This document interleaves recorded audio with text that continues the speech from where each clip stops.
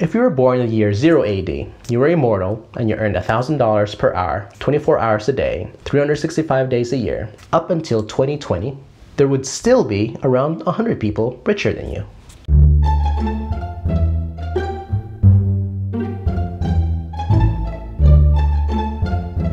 For many of us, money is something that's pretty hard to come by. We do our 9-to-5 jobs, get whatever money we earned, and then make that work. In reality, however, money is pretty much infinite. Yes, there's a limited number of that money right now, but more is always getting printed, and thanks to inflation, that upper limit is almost always going up. And as shown by our earlier example, the current amount that our society has is so extraordinarily large that it's even kind of hard for some of us to completely understand. The reason why I'm bringing this up right now is because at the end of the day, money is just another resource that you could gather. Just like how you could go out right now and pick up a rock if you needed a rock for some reason, you could also go out there and get more money. This used to be harder in previous generations, but one of the few things we have going for us in our generation is that it's never been easier to become an entrepreneur. Starting a business on the side allows you to take advantage of all aspects of money. Earning money, saving money, investing money, and keeping money from being taxed. With the invention of the internet, you're no longer tied to brick-and-mortar businesses, which means the initial investment for starting a business has dropped significantly,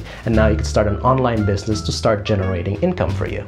I run a tutoring business, a graphic design business, a game development business, and I still have a day job. If I could find 3 completely different ways to earn extra income on the side, I'm sure most of you could figure out at least one. Once you have a business, any money you put into it becomes an investment, because if your business is even remotely successful, it will return your investment money multiple times over. Your business will then generate tax-deductible events, which you could use to save money come tax season, and any money gained from your business can now be saved for your early retirement.